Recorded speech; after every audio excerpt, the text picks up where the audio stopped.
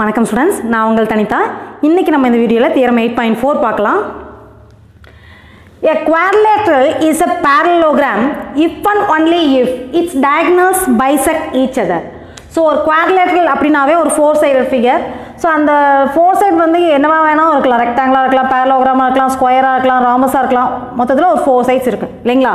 So அந்த four sided figure வந்து ஒரு பேரலோகிராமாக தான் இருக்கணும். அப்படின்னா என்ன கண்டிஷன்னா, டயகனல்ஸ் வந்து பைசெக்ட் பண்ணிச்சுன்னா கண்டிப்பாக அந்த குவாட்ரிலேட்ரல் என்னவா இருக்குங்கிறாங்க, it may be a parallelogram. சரிங்களா? டயகனல்ஸ் பைசெக்ட் பண்ணிச்சுன்னா கண்டிப்பாக அது வந்து பேரலோகிராமாக தான் இருக்கும். ஏன்னா ஒரு ட்ரப்பீசியம் கூட நமக்கு வந்து குவாட்ரிலேட்ரல் தான் இல்லைங்களா? ஸோ பேரலோகிராம்னா நமக்கு என்ன condition, opposite sides are equal and barrel. அது பேரலோகிராமுக்கும் அதே கண்டிஷன் தான், ரெக்டாங்கிளுக்கும் அதே கண்டிஷன் தான். ஸோ ரெக்டாங்கிளை வந்து நம்ம வந்து பேரலோகிராம்னு சொல்லலாம், ஆனால் பேரலோகிராமை வந்து நம்ம ரெக்டாங்கிள் சொல்ல முடியாது. ஏன்னா ரெக்டாங்கிள்னா நமக்கு ஆங்கிள் வந்து 90 டிகிரி வரணும். இப்போ இது வந்து பேரலோகிராம்னு நம்ம எடுத்துக்கிட்டு இதோட டயகனல்ஸ் பைசெக்ட் ஆகுதுன்னு என்ன அர்த்தம், சரிபாதியாக பிரிக்குது. அதாவது ஏசியோட மிட் பாயிண்ட்டும் பிடியோட மிட் பாயிண்ட்டும் சேம் பாயிண்ட்டாக இருக்குது அப்படின்னு நம்ம ப்ரூவ் பண்ணணும். அடுத்தது வந்து மிட் பாயிண்ட் பைசெக்ட் அதாவது டயகனல்ஸ் பைசெக்ட் பண்ணதுன்னு எடுத்துகிட்டு அது வந்து பேரலோகிராமாக தான் இருக்குது நம்ம ப்ரூவ் பண்ணணும். அதுதான் if and only if condition. If and only இஃப்னா இது இருந்தால் அது சாட்டிஸ்ஃபை பண்ணும், அது இருந்தால் இது சாட்டிஸ்ஃபை பண்ணும். அதை தான் இஃப் அண்ட் ஒன்லி இஃப்னு சொல்லுவோம். சரிங்களா? இப்போ நமக்கு ஏபிசிடிபியை குவாட்ரிலேட்ரல் எடுத்துக்கோம். Let ஏபிசிடிபியை quadrilateral. ஓகேங்களா? இதில் நம்ம இந்த ஏபிசிடிங்கிறத பேரலோகிராம்னு எடுத்துக்கிறோம். அந்த பேரலோகிராம்னு எடுத்துக்கிறோம். பேரலோகிராம்னு எடுத்துகிட்டு அதோட டயகனல்ஸ் வந்து பைசெக்ட் பண்ணது நம்ம ப்ரூவ் பண்ண போகிறோம். ஓகேங்களா? So let it be a parallelogram. ஓகேங்களா? பேரலோகிராம்னு எடுத்துட்டு நம்ம என்ன பண்ண போகிறோம், டயகனல்ஸ் வந்து பைசெக்ட் பண்ணது நம்ம ப்ரூவ் பண்ண போகிறோம். Let O be the origin எடுத்துக்குவோம். Let O be the origin. அப்போ பொசிஷன் வெக்டர்ஸ் நம்ம என்ன எடுத்துக்குவோம், ஓஏ வெக்டர்ங்கிறது ஏ வெக்டர், ஓபி வெக்டர்ங்கிறது பி வெக்டர்,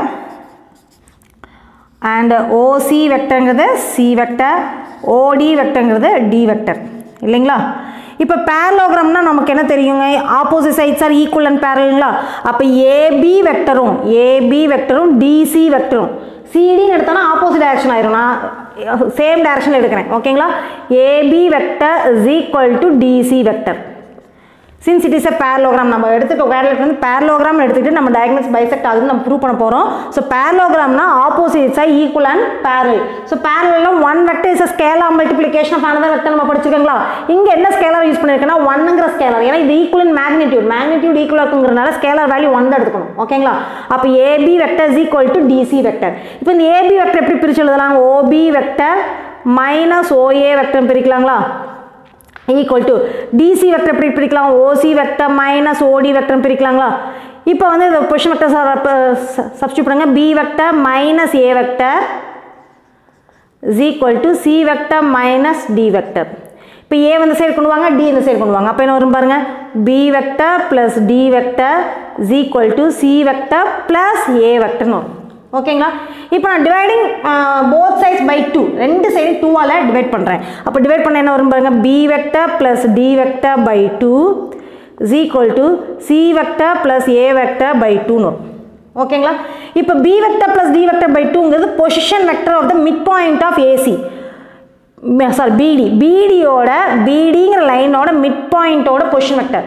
ஏன்னா ஒரு பிங்கிறது position vector of B point B and D வெக்டர்ங்கிறது position vector of D. அது ரெண்டையும் ஆட் பண்ணி 2ஆல் டிவைட் பண்ணுறோன்னா அது எதோட formula, position vector of mid point of பிடிங்கிற லைனோட mid பாயிண்டோட position vector தான் B vector plus D vector by 2. இந்த பக்கம் என்ன கிடச்சிருக்கும் பாருங்க, C vector plus A vector by 2ஆ, C plus A. அப்போ சிஏவோட மிட் பாயிண்டோட பொசிஷன் வெக்டர். அப்போ நான் இந்த எப்படி எழுதலாம், position vector of mid point of ஏசின்னு எழுதலாங்களா?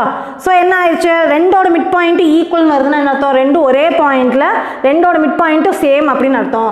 அதனால் ரெண்டு லைனோட மிட் பாயிண்ட்டு சேமாக இருக்குன்னா அந்த ரெண்டு லைன்ஸ் வந்து பைசெக்ட் பண்ணுது, ஈக்குவல் ஹாஃபாக பிரிக்குதுன்னு அர்த்தம். Therefore the diagonals bisect each other அப்படின்னு நம்ம ப்ரூவ் பண்ணியாச்சு. ஓகேங்களா?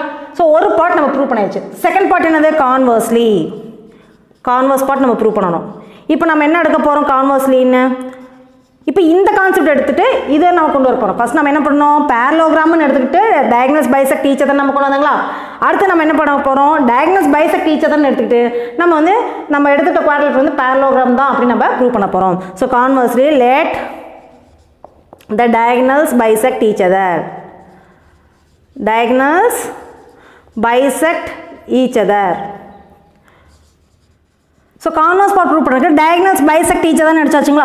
இப்போ அடுத்து அப்படியே நம்ம உள்டாவா ரிவர்ஸ் பார்ட்டில் கொண்டு போகணும். ஸோ டயகனல்ஸ் பைசெக்ட் ஈச் அதர்னு எழுதியாச்சு. அடுத்து நம்ம என்ன எழுதணும், position vector of mid point of PC பிடி is equal to position vector of mid point of AC.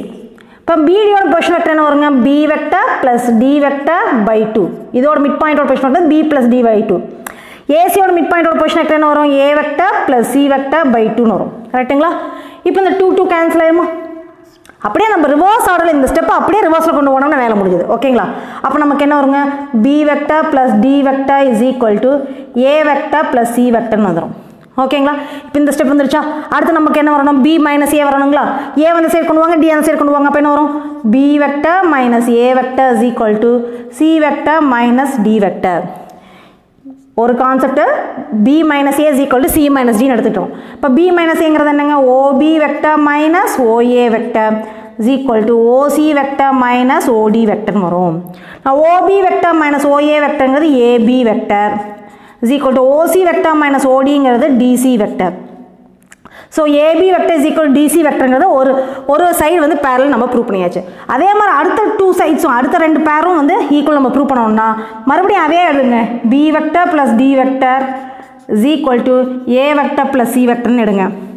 இதில் சி இந்த சைடு கொண்டு வாங்க. இங்கே வந்து ஏ வச்சு இந்த சைடு கொண்டு வந்தாங்களா. அடுத்தது நம்ம என்ன பண்ணுறோம், சி இந்த சைடு கொண்டு வாங்க.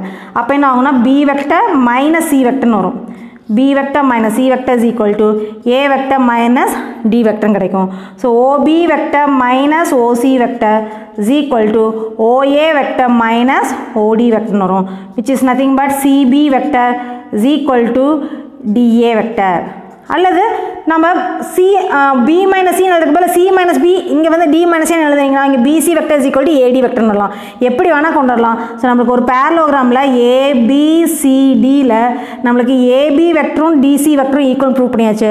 அடுத்து cb வெக்டரும் da வெக்டரும் ஈக்குவல் ப்ரூவ் பண்ணியாச்சு. Therefore we can say that abcd is a parallelogram. Therefore abcd is a parallelogram அப்படி நமக்கு ப்ரூவ் ஆயிடுச்சு. one vector is a scalar multiplication of another vector னா we can say that இங்கேயே நம்ம இந்த எழுதிடலாம்